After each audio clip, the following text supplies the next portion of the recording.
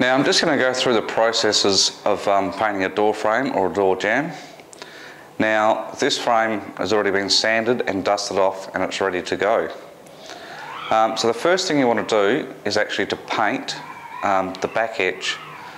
Now the reason why you start the back edge is because the door. Now if you went through and painted the rest of the frame first, what would happen is when you go to do the back edge, you'll obviously want to get to the back edge, so you'll shut the door. Now the chances are, if the wind catches it or something, the door will actually blow closed and actually hit your freshly painted door frame.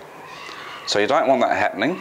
So what you need to do is paint the back edge first, then open the door and leave it open. And that's where it stays for the remainder of the door frame.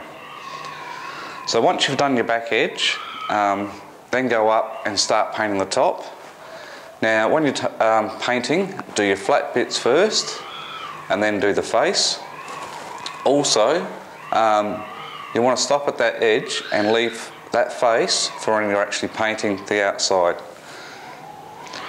So once you finish painting the inside of the top, then move on to the side, paint that side all the way down, and once again leave this face until you paint the outside of the frame. So once you finish that, then you'll need to go through and paint the hinge side.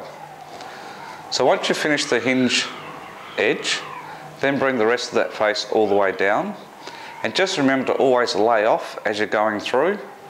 Try to lay off in nice long strokes so it ends up with a nice even finish. So once you've done the face here, it will be time to cut it in.